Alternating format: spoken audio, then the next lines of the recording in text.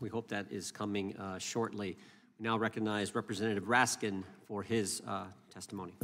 Chairman Jordan, Ranking Member Plaskett, dear colleagues, our framers were Enlightenment thinkers who wrote us an Enlightenment Constitution.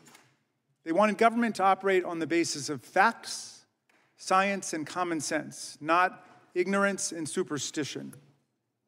They wanted America to usher in an age of reason. With the separation of powers, the framers constitutionalized Newton's third law of motion, checking every action with an equal and opposite reaction. And Congress in Article 1 was given the central role of legislating and making progress for our people. The oversight function is not specified in Article 1, but the Supreme Court has always said that it's implied, something necessary and proper for the legislative function. As Madison famously said, those who mean to be their own governors must arm themselves with the power that knowledge gives. Dear colleagues, your subcommittee could conceivably become part of a proud history of serious bipartisan oversight stretching from the Teapot Dome investigation to the Boeing investigation, to the Watergate hearings, to the tobacco hearings, to the Select Committee on the January 6th attack. Or it could take oversight down a very dark alley filled with conspiracy theories and disinformation, a place where facts are the enemy and partisan destruction is the overriding goal. Millions of Americans already fear that weaponization is the right name for this special subcommittee. Not because weaponization of the government is its target, but because weaponization of the government is its purpose. What's in a name? Well, everything is here. The odd name of the Weaponization Subcommittee constitutes a case of pure psychological projection. When former President Donald Trump and his followers accuse you of doing something, they're usually telling you exactly what their own plans are. By establishing a select subcommittee on weaponization, they're telling us that Donald Trump's followers, who obviously control the subcommittee, will continue weaponizing any part of the government they can get their hands on to attack their enemies, defined as anyone who stands in the way of their quest for power. To be clear, that's not an exclusively partisan operation.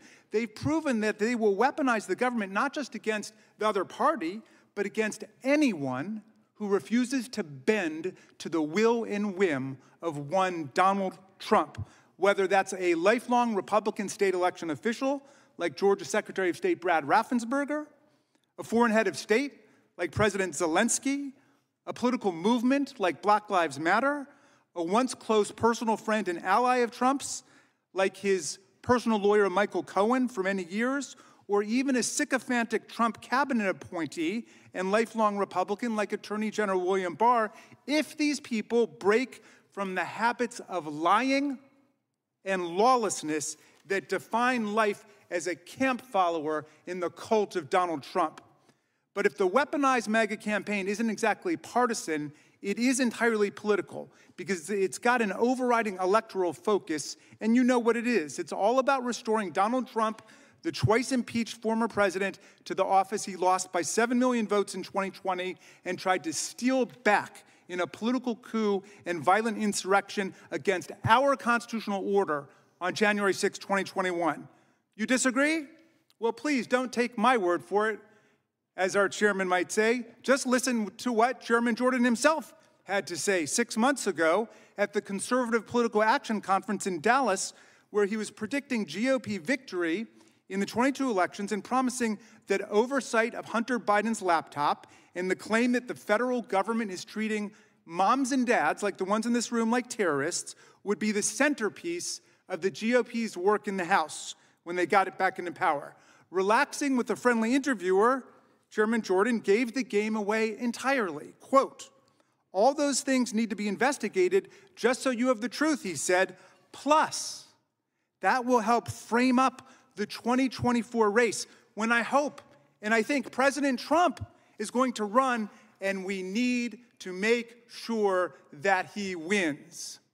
We need to make sure that he wins. This call to arms for the 2024 presidential election was met with wild applause from the CPAC audience. I urge every member of this subcommittee to go and watch the interview.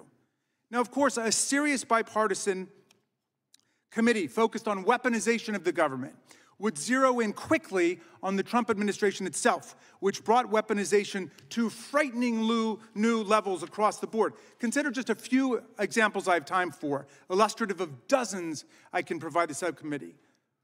One, in a 6-week period in 2020, Donald Trump fired or removed 5 different departmental inspectors general simply for doing their jobs and not caving into Trump's coercive political demands to cover up different forms of administration wrongdoing and misconduct. April 3rd, 2020, Trump informed Congress he was firing Intelligence Community Inspector General Michael Atkinson, who had received a whistleblower complaint in August 2019 about improper demands made by Trump to Ukrainian President Vladimir Zelensky. In May 2020, Trump fired Steve Linick, IG of the State Department, later claiming he had no idea who he was and saying that he fired him only at Secretary Pompeo's request. That Inspector General was investigating Pompeo's decision to bypass Congress in sending billions of dollars in arms to Saudi Arabia. I don't have time to get into the details of the others, but May 20, he fired Mitch Bem, the Transportation Deputy IG. He relieved of duty Glenn Fine, acting IG for the Defense Department. He removed Christy Grimm, the acting Inspector General of HHS. Second, breaching the traditional separation between the President and Department of Justice criminal prosecutions, Trump and his obliging sycophantic attorney generals, like Jeff Sessions and William Barr, repeatedly pressured career prosecutors to go hard or go soft in particular cases, always seeking to reward Trump's friends or to punish his enemies. If weaponization of the Department of Justice has any meaning, this is it. Consider the egregious case of Gregory Craig, a White House counsel under Obama, who was targeted by the DOJ for alleged FARA violations and finally indicted on a single count of making false statements. He was acquitted unanimously by the jury in less than 5 hours, and one of his lawyers observed that the Department of Justice had hounded his client without any evidence and without any purpose. Former U.S. Attorney Jeffrey Berman said that Greg Craig never should have been prosecuted. Consider the case of Michael Cohen, the president's former lawyer and confidant for many years. In August 2018, he pleaded guilty to campaign finance violations over large hush money payments he arranged before the 2016 election to keep porn star Stormy Daniels and Karen McDougal from talking about sexual affairs they had with Donald Trump. You guys remember this one? Well, after Barr became Attorney General in February of 2019, he worked to kill further investigations related to those payoffs and suggested that Mr. Cohen's conviction on campaign finance charges itself be reversed, even though 6 months had already passed since Cohen had entered a guilty plea. Amazingly, after Cohen was imprisoned for a year and then being transferred out of prison to home confinement during COVID-19, Barr and the DOJ intervened to block his transfer because Cohen would not immediately accept as a condition of his ankle bracelet home confinement not to engage in First Amendment activities, specifically writing and publishing a book about Donald Trump or saying anything in public on TV or in the social media about Donald Trump.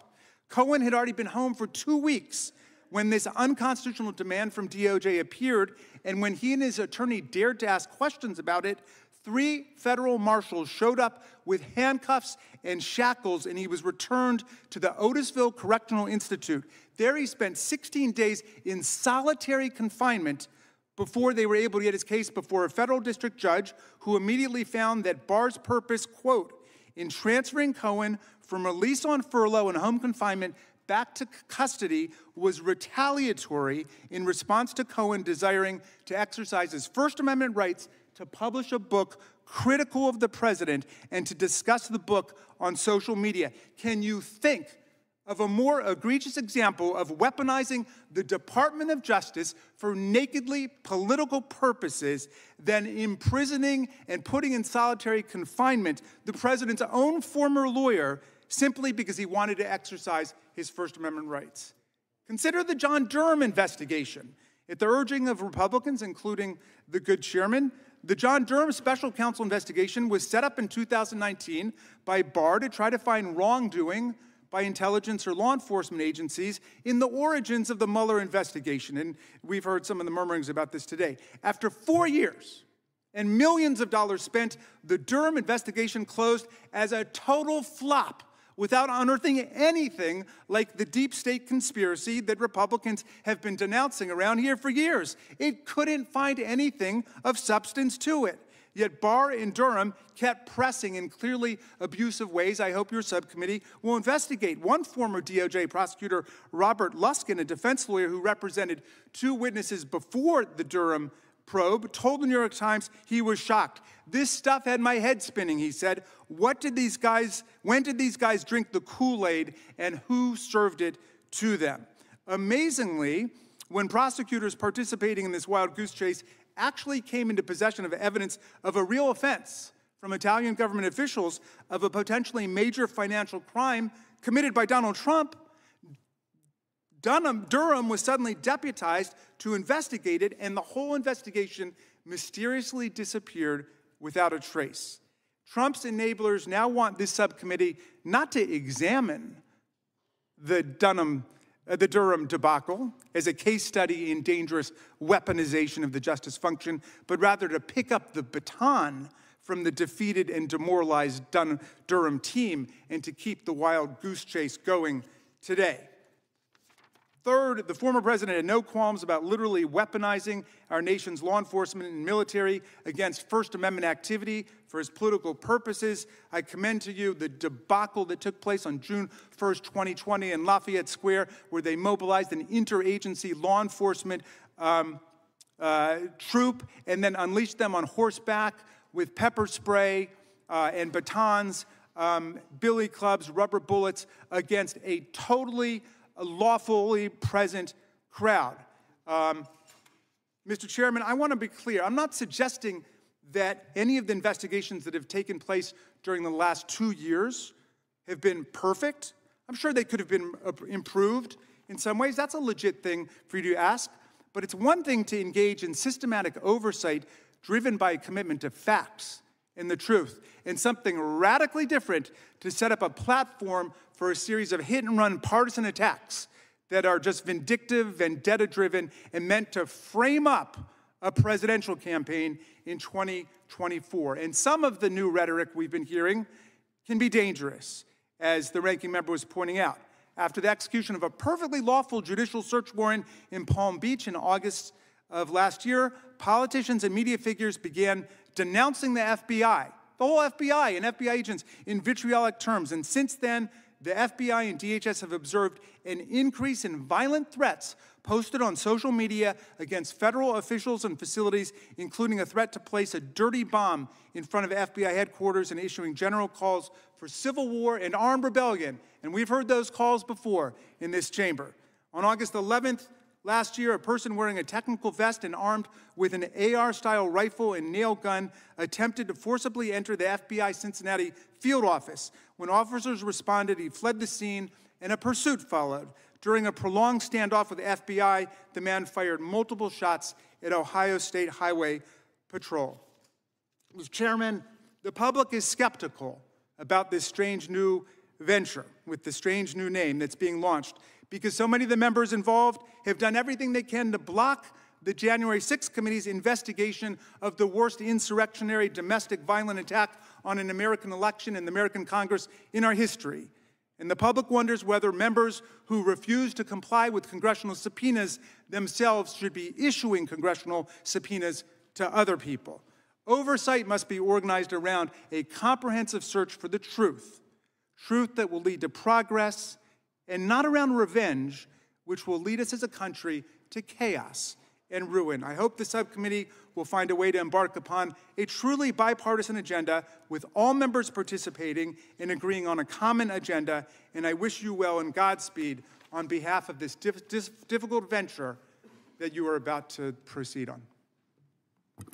I thank the gentleman. I can assure the gentleman from Maryland that we respect the FBI agents, particularly the ones who have come to us, the dozens who have come to us, and we will focus on the facts something I felt was not exactly presented in the proper